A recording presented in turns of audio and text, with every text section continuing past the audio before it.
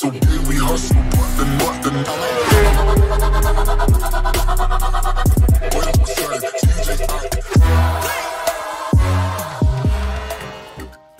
Hi everyone. The CBR1000RR-R FIREBLADE takes a huge step forward in development, with its 1000cc inline 4-cylinder semi-cam gear engine in a new state of tune to deliver even stronger mid-range acceleration as well as huge top-end power.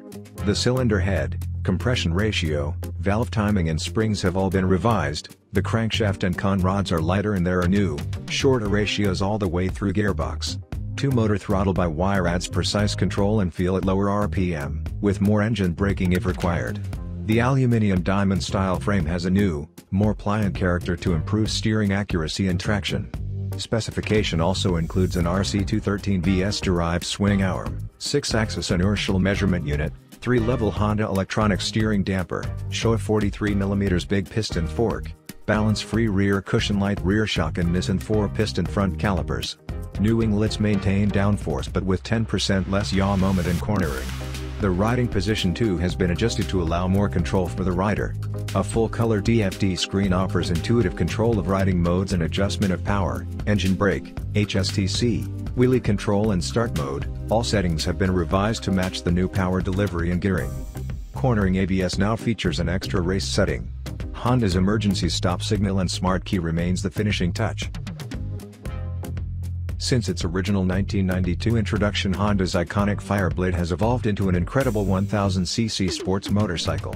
And it's also been the base of a competitive race machine, on short circuits around the world and the roads of the Isle of Man TT. But time, and competition, always races on, and in 2000 Honda drew the line under where the CBR1000RR FIREBLADE had been and looked forward to where it was going. And, as a result, two brand new motorcycles, the CBR1000RR-R FIREBLADE and CBR1000RR-R FIREBLADE SP, were created with heavy involvement from Honda Racing Corporation to carry the legend forward. Leaning heavily on the engine and chassis technology of the RC213VS street-legal MotoGP machine, with aerodynamics drawn from the RC213V MotoGP bike, the new FIREBLADE was designed from the ground up, in terms of engine, handling and aerodynamics, for pure, outright track performance. 2022 marked 30 years of the FIREBLADE, which saw the introduction of a variety of detail upgrades to the engine to boost acceleration. The intake ports, airbox funnels and exhaust midsection were all revised to deliver extra mid-range thrust. The final drive sprocket also went up 3 teeth, to 43, with quick shifter performance upgraded. Honda selectable torque control was also optimized for refined rear tire traction management, and throttle feel improved. 2024 sees the FIREBLADE drive further up its development curve once again. A host of engine and gearbox updates deliver a substantial mid-range performance boost, alongside improved throttle response and detailed riding position changes, with the aim of producing the bike you need to win out of the box and, at the same time, elevating the riding experience out on the open road.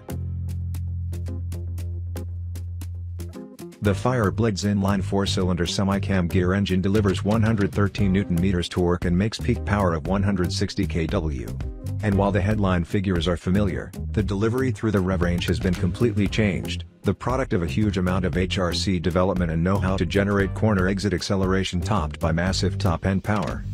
The addition of 2-motor throttle by wire increases part throttle control and allows amplified engine braking if required. Compression ratio has been raised, intake ports adjusted, and valve timing altered in conjunction with new valve springs, a lighter crankshaft and optimized, lighter titanium con rods. All gear ratios have been made shorter to increase drive force to the rear wheel. The 421 exhaust downpipes are ovalized and feed a titanium Akrapovic muffler, now slightly larger in volume but 5 decibels quieter in operation. 3 default riding modes cover a wide range of conditions with options to fully adjust power, engine brake, wheelie control and HSTC. All settings have been revised to match the new power output character. The electronics package also includes adjustable start mode. As before, the aluminium diamond frame uses the rear of the engine as upper shock mount, while the swingarm is based on the RC213VS design. The rigidity balance has been carefully optimized, and made more pliant, to exploit the engine's performance in terms of feel for front and rear grip levels, and steering accuracy. A 6-axis inertial measurement unit provides accurate 3D estimation of riding dynamics and provides input to manage all of the electronic systems. It also controls the rod Type 3 level Honda electronic steering damper. Showa's 43mm Big Piston Fork is matched to a Showa balance-free rear cushion light. The front discs are worked by Nissin four-piston calipers, while cornering ABS now features race mode, which allows the rear ABS to be turned off. A redesigned fairing midsection houses new winglets that generate downforce to improve braking stability and consistent front-end grip, but with 10% less effort through high-speed corners. The riding position has also been adjusted to elevate control, with handlebars higher and foot pegs lower.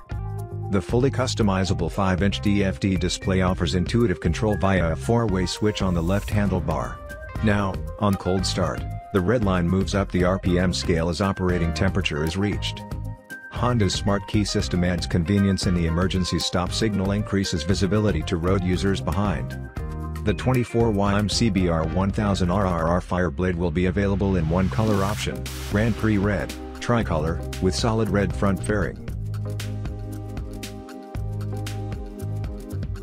The Fireblade's 1000cc, inline OHC 4-cylinder semi-cam gear engine was designed with heavy input from the HRC MotoGP development program. For 2024 it delivers peak power of 160 kW at 14,000 revolutions per minute with peak torque of 113 Nm at 12,000 revolutions per minute.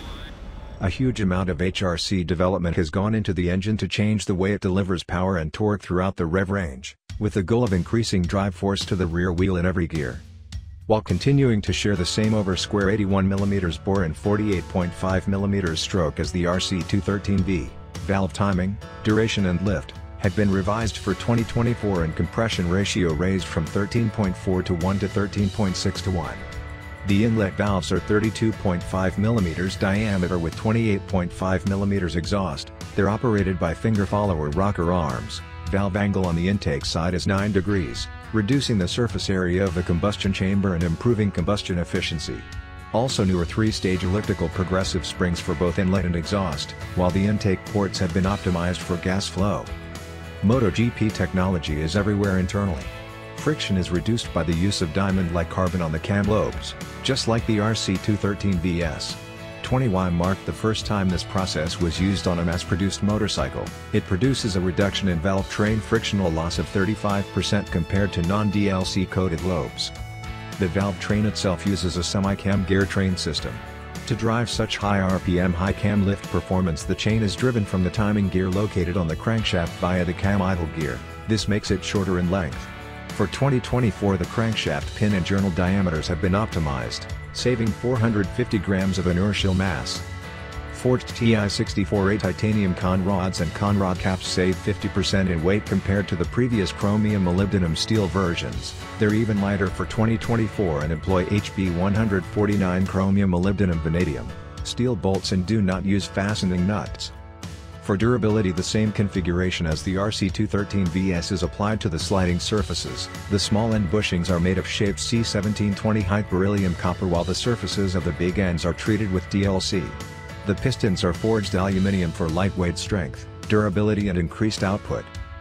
To guarantee high RPM wear resistance, the piston skirts feature an ober coating and nickel phosphorus plating for the piston pin clip groove.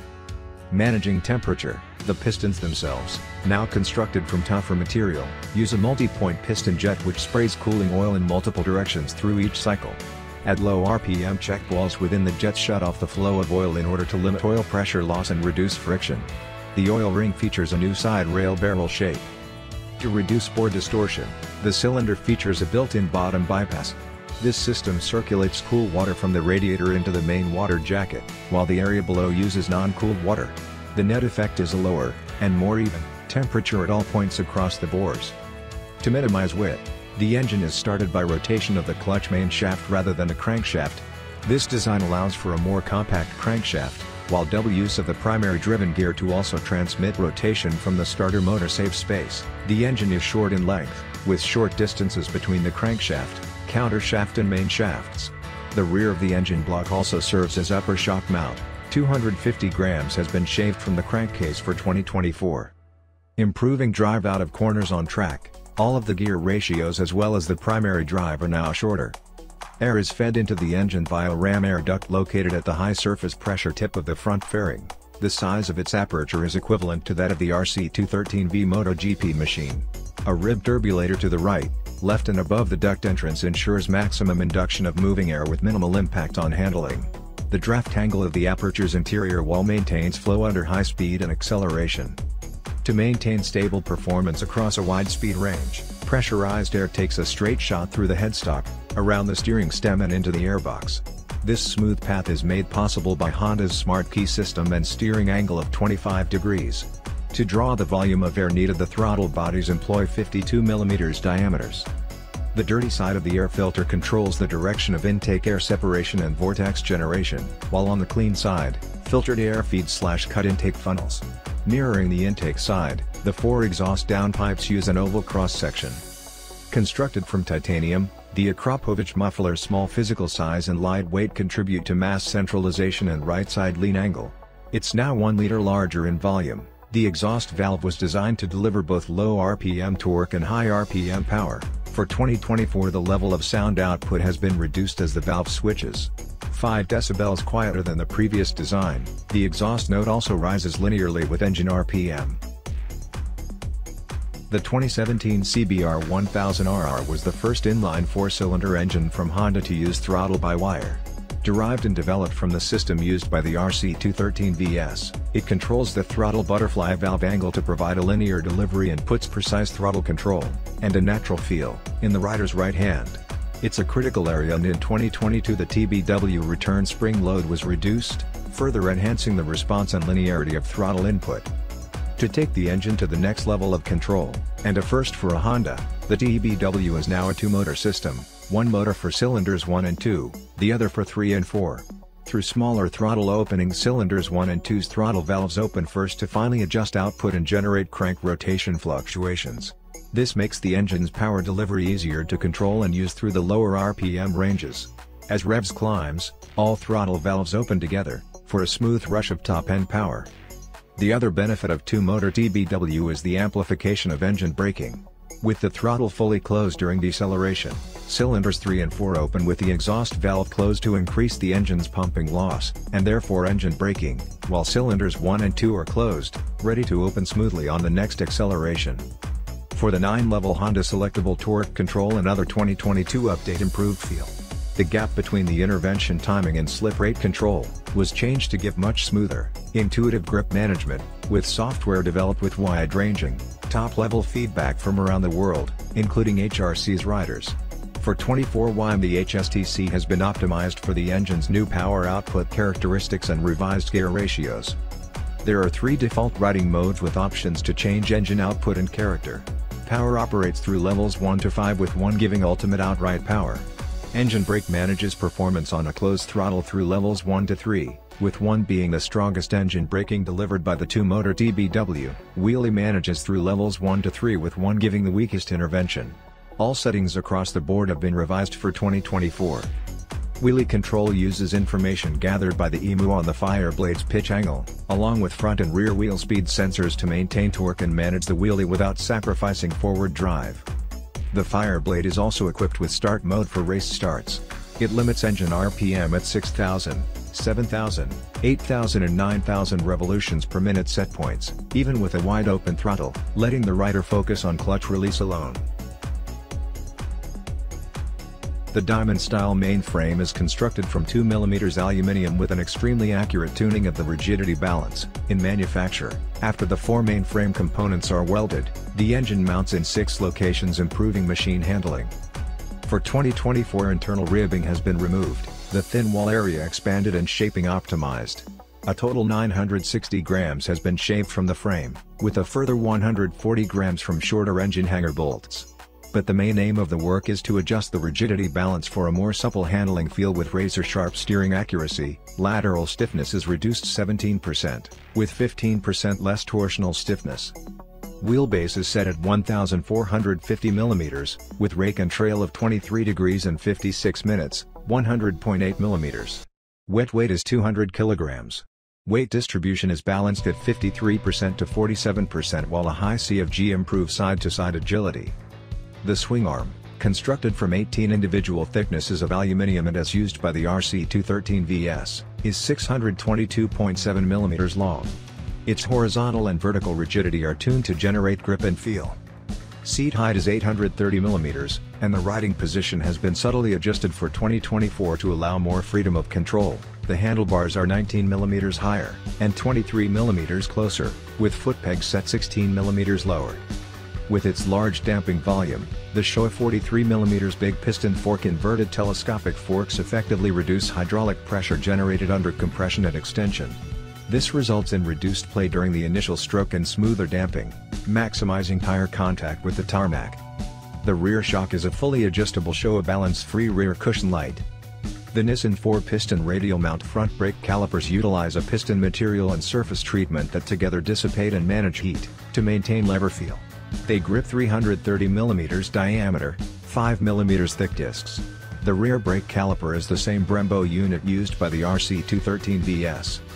A Bosch 6-axis inertial measurement unit delivers accurate calculation of pitch and roll for precise control of the bike's behavior.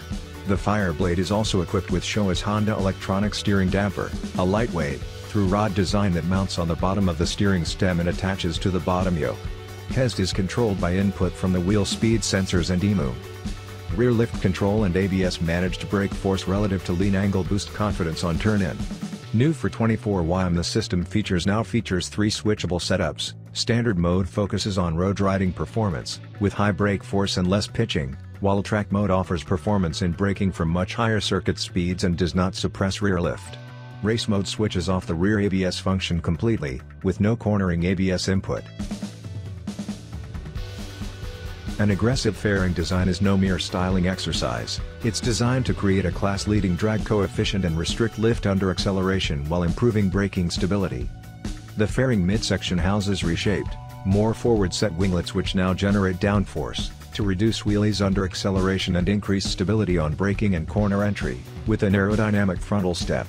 The new design reduces yaw moment through a corner by 10% to make high-speed turning easier. To make steering easier, a convex surface on each side of the front mudguard moves airflow away from the front wheel, smoothly directing it to the fairing sides. Cooling air for radiator and oil cooler is optimized by aerodynamic management of both velocity and pressure of air flowing from the tire. A new lower fairing design extends close to the rear tire and now features an aerodynamic step to reduce airflow around the rear tire, improving handling.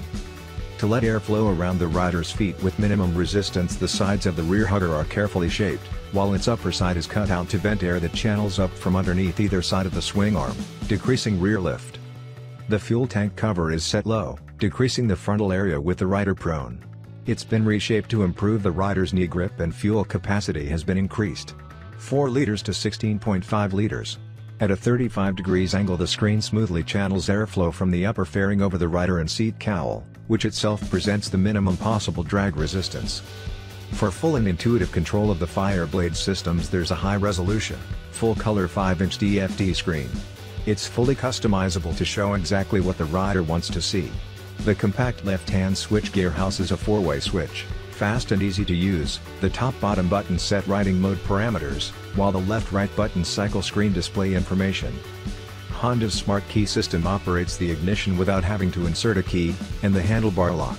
This is both convenient in day-to-day use and allows use of a competition-style top yoke, with optimum space for the ram air system. The CBR1000RR-R Fireblade also features emergency stop signal, that on sudden braking the rear indicators are activated to warn road users behind. Thanks for watching.